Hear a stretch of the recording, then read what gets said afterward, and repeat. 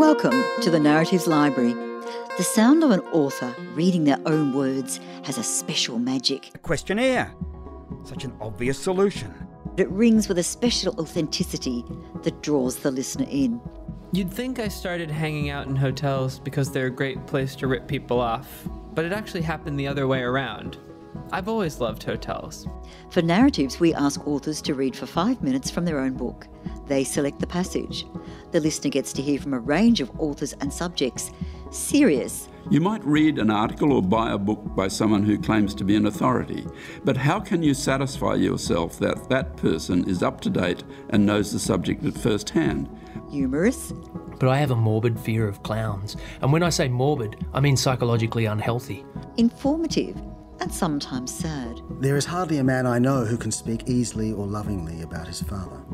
For the listener, it is a brief window into another world. For the radio programmer, it is a range of topics and styles to suit a variety of programs.